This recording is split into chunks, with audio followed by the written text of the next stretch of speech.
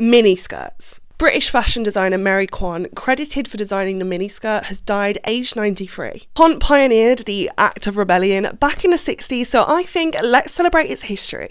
Throwback, miniskirts had actually been uncovered by archaeologists, so they date back to around 4700 BC, where figurines and ancient Egyptian frescoes wore them.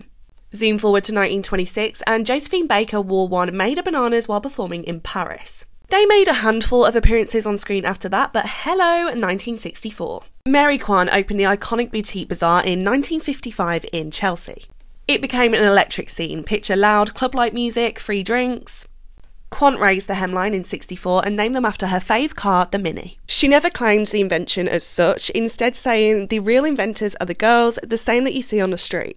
From there, see Twiggy, Blondie, Madonna, Julia Roberts, Paris Hilton, Britney. The fashion world had changed, and minis had become so politicised that when Dior failed to put them in their show, a group of women called the British Society for the Protection of Miniskirts protest outside their show with these signs reading "Miniskirts Forever." And for real, look at British street style now.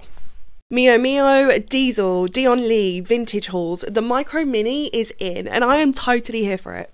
Raising the hem was an act of rebellion. It symbolised breaking away from traditional gender roles, which we continue to do now. Her legacy is more relevant than ever as we continue to find ways to express ourselves.